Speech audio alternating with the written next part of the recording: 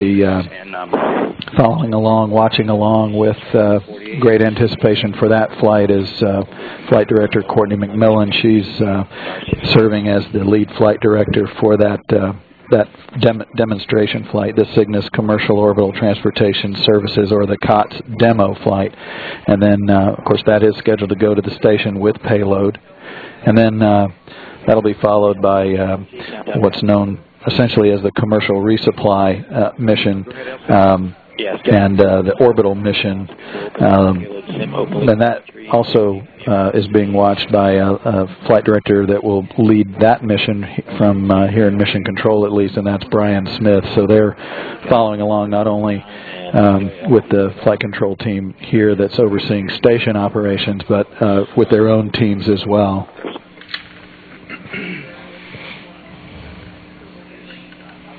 And launch team, be advised, we will be polling to proceed with the start of MES low flow chill down at T-minus 35 minutes, approximately 4 minutes.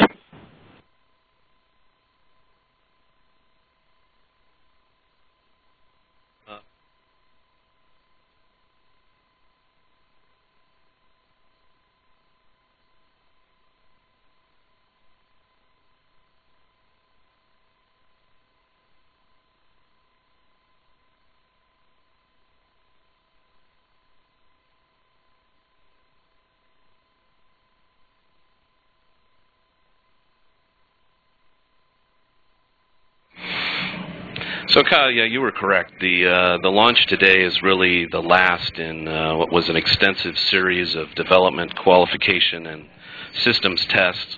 The goal of the A1 mission today is to demonstrate the operational Antares launch system from rollout of the rocket from its integration facility through placement on the pad, which you saw, and fueling, to launch and delivery of a simulated payload, the Cygnus Mass Simulator, to a target orbit of 250 kilometers by 300 kilometers with an inclination of 51.6 degrees.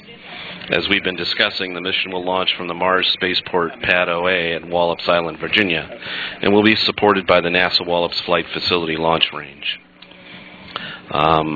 The mission today is actually about 603 seconds long to payload separation, or just over 10 minutes. And then actually beyond payload separation, the mission itself will extend an additional 8.5 minutes for a CCAM maneuver. Mission profile, very briefly. The vehicle will lift off from Pad OA at Wallops, and the first stage will fire for approximately 4 minutes, propelling the launch vehicle to an altitude of about 113 kilometers before separating. The upper stack, stage 2, will continue on an unpowered trajectory for about 93 seconds, during which the payload fairing will separate from the vehicle before ignition of the second stage. The second stage is going to burn for a little more than 2 minutes before burning out at an orbital altitude of approximately 256 kilometers, or about 160 miles. Once again, at a little less than 10 minutes from liftoff, the simulated Cygnus payload will separate from the launch vehicle at its target orbit.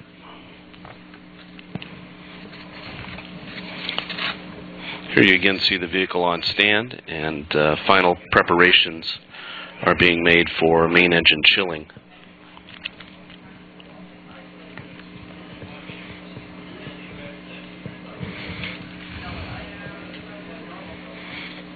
So we see the clock counting down to about 36 minutes to launch. The next poll will come up, should be about the bottom of the hour. And that will essentially be a poll to proceed with the main engine system, or MES, chill down. That's scheduled to start about right around that same time frame once the poll is completed.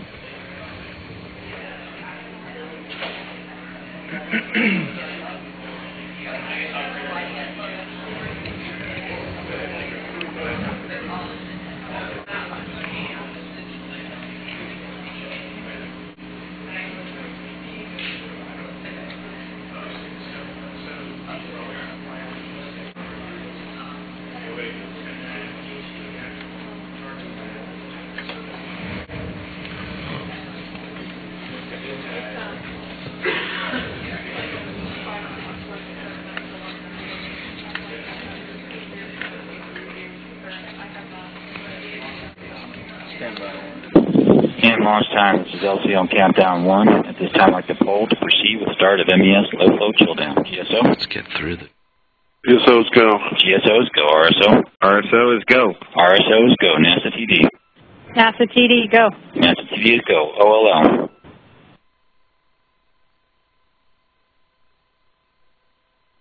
And OLL? LC countdown 1? OLL, it's ready. OLL is go. Stage 1? Stage 1 is go. Stage 1 is go. GCE? GCE is go. GCE is go. ACE? ACE is go. ACE is go. LD? LD is go. LD is go. Launch team is go for MES chill down. Low flow chill down will commence at T-minus 30 minutes. Check 350. Launch team, be advised, we have had move step 351, 352, and 353 previous in the count, and for black line, this was deleted at the time. All personnel in the LCC, attention. All personnel in the LCC, attention. At T0 and descent, all personnel are to remain on console and within the hardened area for safety direction.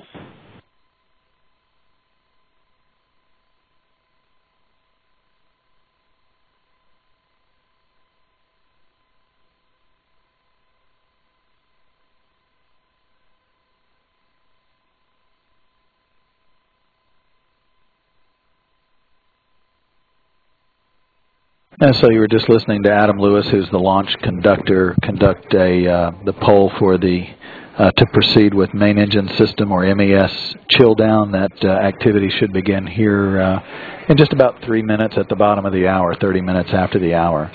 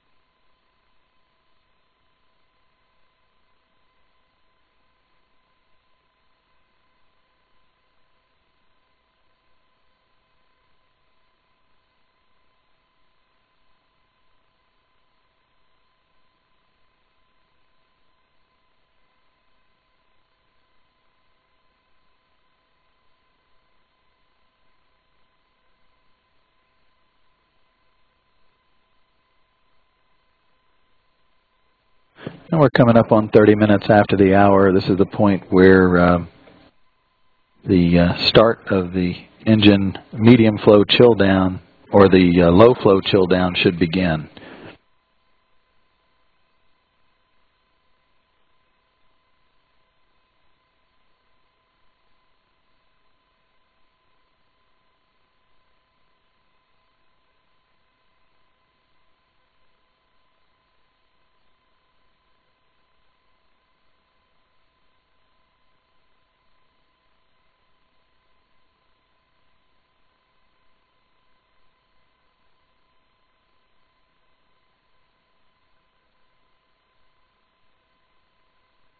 And MES1 LC, step 354, verify toss 1 and toss 2 temperatures are decreasing. LC, TOS drop confirm. LC copy, check 354. And launch team, be advised we have started our low flow medium chill at this time. Excuse me, our low flow MES chill at this time, and our launch window is now 10 minutes in duration. Electrical 1 LC, step 355, verify no ignition commands are present prior to ODM arming.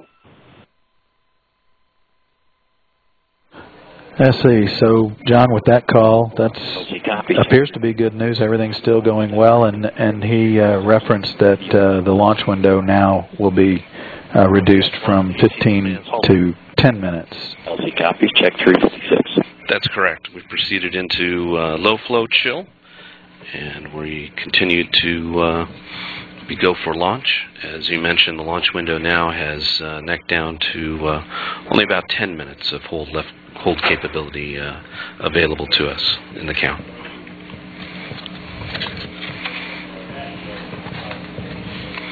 So the next, by the countdown timeline, the next major poll will be the proceed with the final countdown. That actually, if all goes smoothly, that should be the last formal poll of the launch team.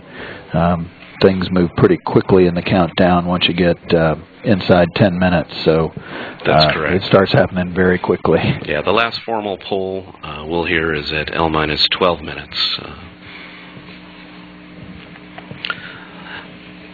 So maybe while we're waiting, we can talk a little bit about the launch site itself. So,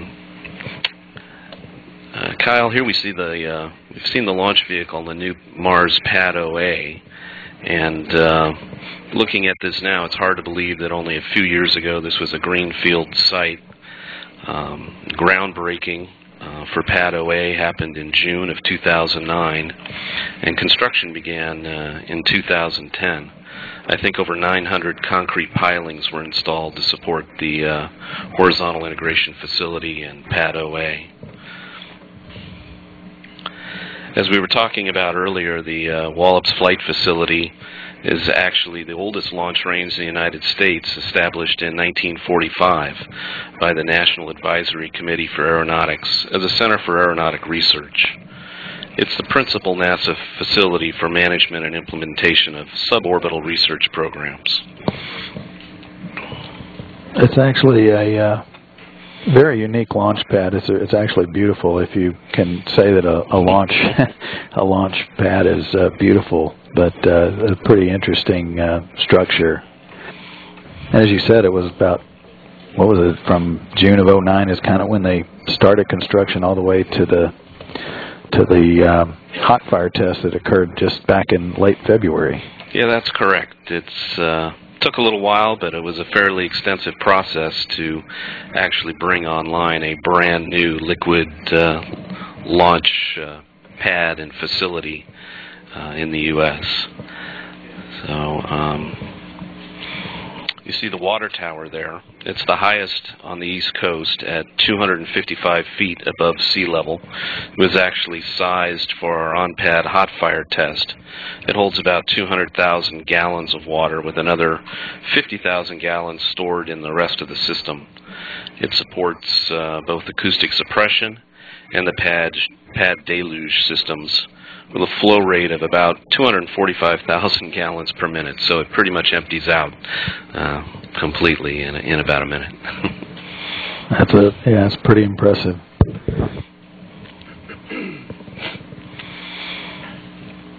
You know, the development of commercial aerospace industry in Virginia has had a tremendous economic impact.